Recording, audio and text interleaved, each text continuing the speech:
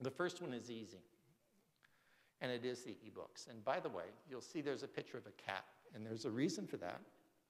And it really is because the American Library Association, I talked to one of their marketing people one time, and what they actually said was that when they put up the American Library Association store, that any piece of merchandise that they bought that had a cat on it, librarians would buy.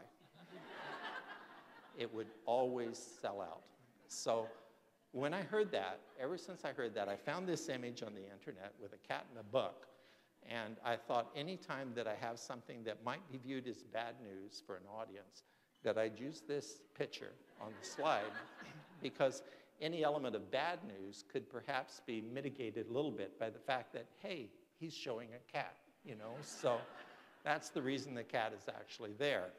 But the point of the slide, and perhaps the bad news for some, is that when we talk about eBooks, even though it does only constitute 5–6% of the circulation for many library systems, or even less than that, is that many of the people in the general public that currently say, well, I'm not going to read an ebook. I don't like ebooks. I like it when it's print. You know, I like it when I can hold it. I like a real book, and that's what I hope libraries continue to be about. That's what I want as a real book.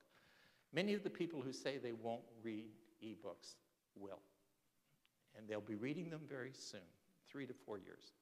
And the reasons for it are exceptionally simple, and it is because the publishing industry is going through a more rapid change, a more dramatic change, a more fundamental change, and one they have to go through in order to survive than public libraries are. And when you talk to publishers, what they really say is, you know what, we're not going to publish literary fiction in print formats anymore. We have to sell 3,000 copies in order to break even when it comes to literary fiction. And there are so many places have disappeared in terms of bookstores where we can sell our material that we can't manage to sell 3,000 copies. So if we're going to do literary fiction, the only way we're going to be able to make it so we can afford it is to only produce it in electronic format. Then you talk to them and they say, you know, first-time authors have always been a money loser for publishers, always. And we hope that we can build a following for those first-time authors, and that eventually their second book or their third book or their fourth book will start to make some money for us. But if we do it in an ebook format instead of a print format, then maybe we can publish a few more first-time authors.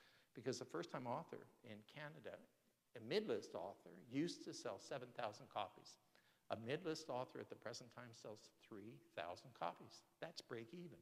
That's not a first-time author. That's an established author that's written 2 or 3 books, and it has a following of people that actually like to read them.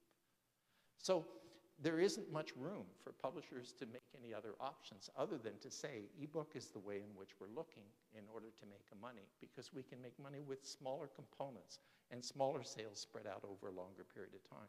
The same is true of backlist titles.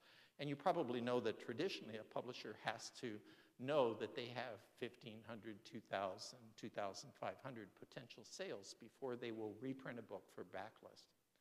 And yet, if they do it in ebook because they've already printed it once and it's already available, then they can continue to make it available. And if they sell 200 copies a year or 150 copies a year, they can still make a little bit of money on that title, and the author still has the title that is actually there in print. So the net result of all of this is that within 2, 3, 4 years, what we're going to be seeing is the more popular books will be printed in print formats and in electronic formats. But backlist titles, literary fiction titles, and such things as new authors will only be printed for many publishers in an electronic book format. Huge implications for public libraries and for our collections themselves. But it does mean that those people who love certain authors, who discover them, and then want to read everything they've written in terms of a backlist copy will have to read it on an ebook. So many of the people, as I say, who say they won't read an ebook, they're going to wind up reading them because that's where the authors that they want to read are going to be. And why is this actually going to happen? And really you can, to a certain extent, and I put this in there because a lot of us can remember it, is you remember the reference book where 12 or 13 years ago when so many reference books were available in print, and then they began to be available in electronic formats or in databases. And then the print copy of the book, because not as many people were buying the print, became more and more and more expensive. And eventually, nobody could afford the print, so they began to disappear. Well, the same thing is happening in terms of eBooks, and it's happening much faster. That as the print runs get shorter and shorter and shorter, if you can't make your money on the 3,000, then maybe it's a 2,000 run in order to do it, then you have to charge more for each one of those 2,000 copies of the print copy to actually make it work. So as I say, many of the people that say that they're not going to read eBooks, they will, or else they won't be reading as many books or from quite so many. I love this slide. And what it really is talking about is that when we talk about eBooks, and I'm still on that topic and will be for a little while, to me they're like the horseless carriage. And when the horseless carriage first came along, and that sort of was like a car, then people had to identify it and define it according to what it resembled in the past. So they said, you know, it's a carriage, but it doesn't have a horse. And we're doing the same thing with the ebook. What we're actually saying is, it's a book, but it's electronic.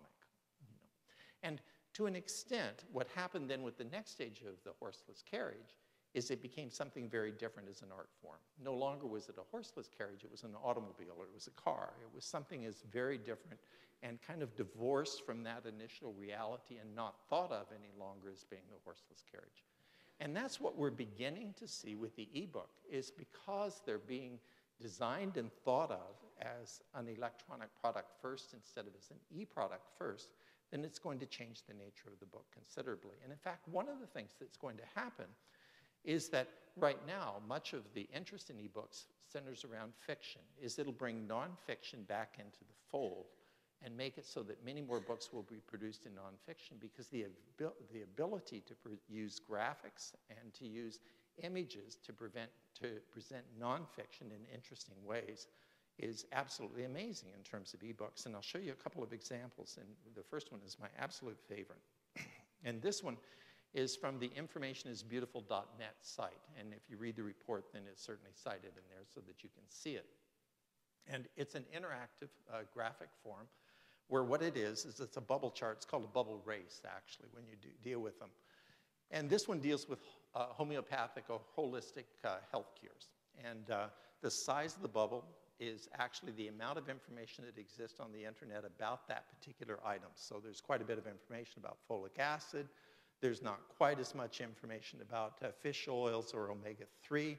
There's clearly a lot of information about green tea, about coconut oil and honey, because those are the bigger bubbles. The higher the bubble is on the chart, and you can see partway through where it says the worth it line, is the higher the bubble on the chart, the more validated information exists to suggest that this is actually a decent cure or a decent treatment or effective when used for a particular type of ailment. And if you were to actually touch the folic acid or the garlic, it'll suggest the ailment that you might want to consider it for. But over at the side, what it has is a number of different types of parameters that you can sort of set yourself. You can put your age, you can tell them you're diabetic, you can tell them you're a little bit overweight, you can tell them information about yourself, and as you do that, and you can even tell them the condition that you're interested in, then suddenly the bubbles will shift. And some bubbles will move down because there is no evidence that suggests that it's useful for the condition that you're identifying, or because it's really useful for women, but there's no evidence that it's useful for men. So the bubbles will move back and forth. And when you touch the bubble, or when you put it over the cursor and actually touch it, what it will do is take you to the actual information that supports, or the research that supports, why that bubble has been placed in that particular location. So it tells you the evidence that is behind it. Now, the point that I really want to make is that this, in many respects, is beginning to show what a table of contents might look like in the next generation of ebook, because it does exactly what a table of contents is intended to do. It manages to take you to the information that you are interested in. And in this instance, what it's doing is doing what the net can do very well, what computers can do very well, is it's taking that graphic information, but then it's combining it with the written information that is actually behind it. And in fact, I'm going to go out of the slide presentation for just a second and show you that this is a new book. Just came out last Sunday. There was a book before called Ecological Urbanism. You can buy it at Chapters. In fact, I saw it in Chapters just the other day. And what the book itself is about urban situations where there are sort of eco initiatives that exist.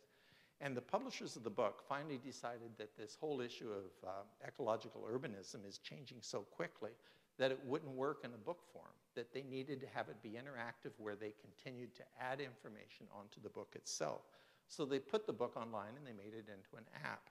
And you can see there are a number of bubbles, and some of the bubbles actually correspond to places in the world. And if you touch it, what it will actually do is tell you about the eco-city and begin to give you the details of that particular item.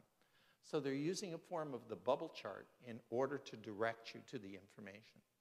So this is exactly what I'm talking about as being that next generation of book. I love this one too, because what it actually do is why ecological urbanism, and then it gives you the landscape, the ecology, urbanism, the economy, the infrastructure, and if you touch each one of those, it's like touching another section of the book and opening up chapters that will then take you to the text that is part of it. So to go back to the presentation,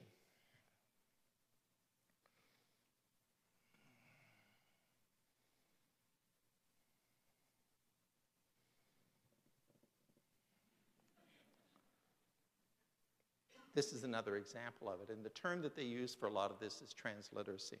And I have a link in the report that takes you to a very good article produced by the University of California at Santa Barbara that talks about transliteracy and why it is useful and why in many respects it's the first new art form of the 21st century.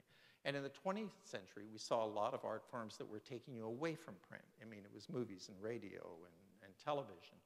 But I find it interesting that what they're saying is the first new art form of the 21st century, transliteracy, is one that actually incorporates text as part of it, because text is the end result. This one is absolutely terrific. It's from the New York Times. And what it is it's a display of the 2012 United States federal budget. And the size of each one of the bubbles corresponds to the amount of money that that particular component of the budget takes. So the very large bubble that's on the upper right-hand corner is the defense budget. And the higher the bubble is in the chart, it means that there's an increase in spending on that particular area. And the lower the bubble is on the chart, it means there's a decrease in spending in the bubble in that particular area. And again, if you run your cursor, your finger, over any of the particular details, it will tell you specifically what area of the budget, what program, what project, and then if you touch it, then it will take you to the detailed information that supports why that bubble is in that particular area. So again, it's like a picture table of contents that takes a complex idea and manages to convey that in a different way. So this is the type of thing that we're going to begin to see in eBooks, not just novels, but nonfiction. And in fact, to a great extent, it's a way that libraries can reconnect with nonfiction. To give you some idea of how pervasive it's becoming, is there even the public site, such as graphically and visually, and I'm a member of both of them, where people can take their own information and take their own documents and convert them to those types of charts and those types of bubbles and then publish them as EPUB publications.